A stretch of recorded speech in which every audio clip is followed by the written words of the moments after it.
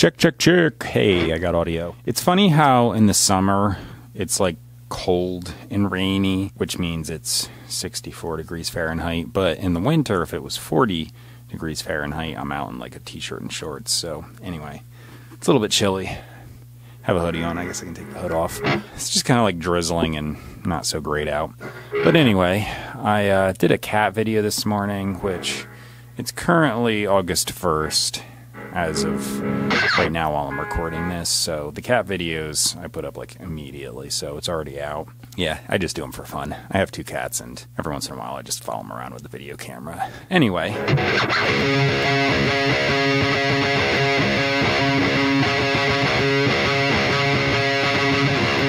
Got a monotone idea for a verse, which I'm just going to do that. I might do some overdubs though to make it a little bit more interesting. And pre-chorus I'll probably go like...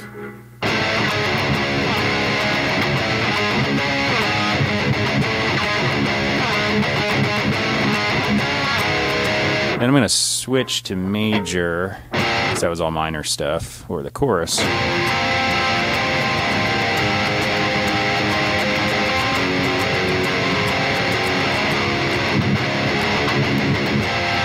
I tapped out of tempo like when I came up with that riff, so I got 103. I have a drum loop going. Actually, it's off screen right now. There it is. This is like a artificial intelligence drummer thing built into Logic, which is kind of cool. So like when I change the tempo, the drum loop just changes right with it, so I don't have to like fart around with it. So I'm going to do the left and the right now and just have it create a nice big stereo image. Then I'll decide if I want to do overdubs, a guitar solo, bass guitar, drums, and vocals, usually in that order. So here we go.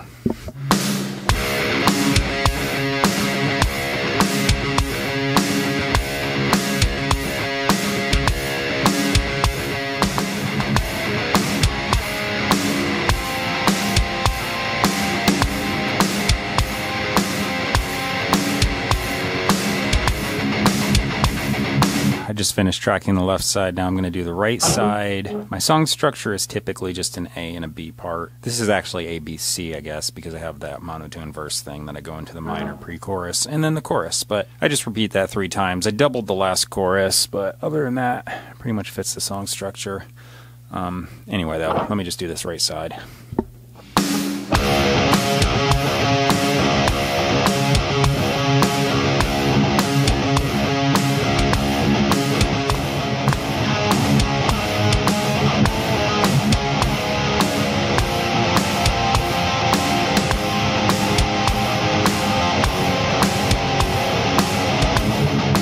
I'm going to do an overdub. I might do the same thing on both sides, except on this side, I'm actually going to turn on, well, I have it on my octave effect, so it's just going to sound a little more synth-like. I'm thinking I'm going to go B, C, but I'll just do it on the G and the B string. I'm going to go up to the E. Keep in mind this is down a minor third, so it's not actually those notes, but...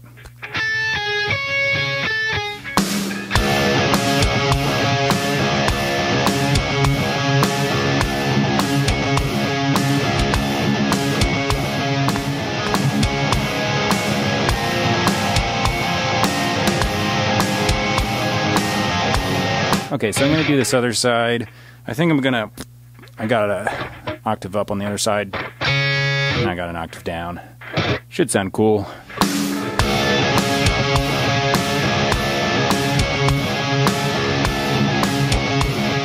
So I turned those dubs down like 3 dB, which I just don't want them to be too overpowering. And now I'm going to do the improvised guitar solo. So I just put my guitar back into standard, which that's not as hard as it sounds. I just have to hit the button on my Digitech drop tune and it's right back.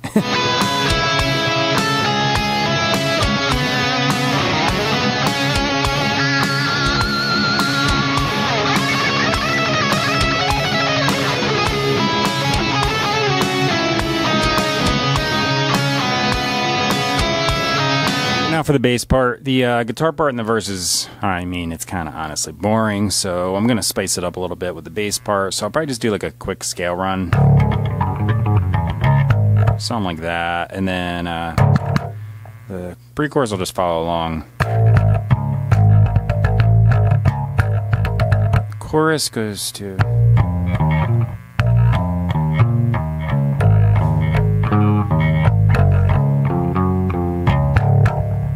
something like that. Yeah, that works. Okay, let me just record it.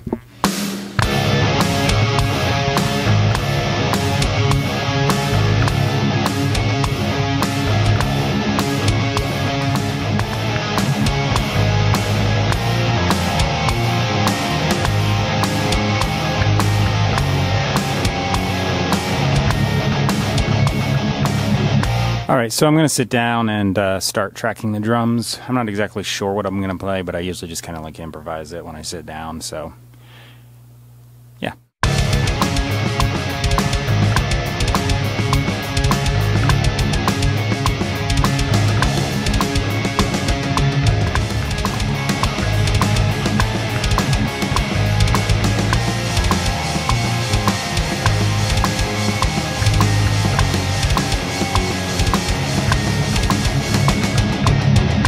I came up with a melody. Oh, don't undo typing, you jerk.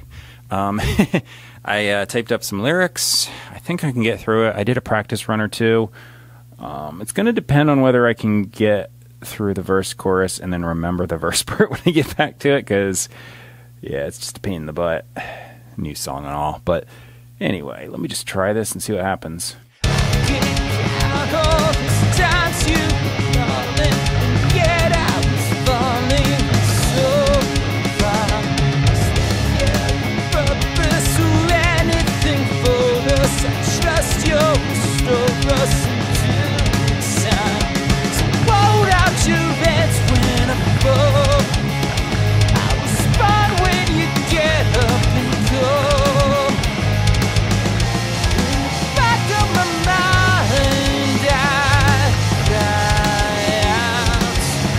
All right, I'm done.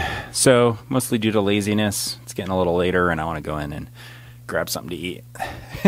I'm not going to do any harmonies. Actually, I think it sounds good enough as it is. I'm going to throw the compressor, EQ, and verb. I don't track with it because it's annoying in my headphones to hear that when I'm singing. Yeah, I did like 2 false starts and then I got right through it. Like I said, new song. You kind of like trip over the words and all that kind of stuff because like just not used to singing it. I keep getting better at it, though. It's kind of cool because, like, these videos really help me become a better musician because, like, if I'm just doing stock music stuff and I'm just, like, recording, like, things like I do otherwise, I can just do, like, a section and then loop it, and if I screw up, I can punch in. This, I got to play all the way through the sucker without messing up, so it's kind of like a live performance, and I'm doing all of the instruments, so it has to be real, like... Not much editing going on. Actually, there's like no editing going on. Anyway, yeah, though, I'm going to bounce this down, line it up with the video, make the song out of it. If you check out my description box, you're going to find 3 different things. You're going to find the lyrics. You're going to find a Linktree link where you can purchase and stream my music. And then the very first link is going to be a link that I just started putting in. And that goes to Faith Center in Glendale, California. Well, their website anyway. It's a church that I watch the pastor all of the time because they do live broadcasts whenever they're doing the service, and then they just have like a 24-hour streaming app where they just play, it's like 50 years worth of teaching or so, and they just kind of like play a bunch of stuff on that. They play it on the website and et cetera, et cetera. So check it out, and you can get great Bible teaching there. And I really like the church because, unlike so many other places, they're actually teaching what the Bible truly, really says. And one thing I'll say, someone else said this, and I'm stealing it from them, but it's a great quote. Discernment is not knowing the difference between right and wrong. It's between knowing right and almost right. So that's the thing. Most churches are almost right. This one is pretty much right. So a lot of places do various things. They throw in a whole bunch of extra traditions.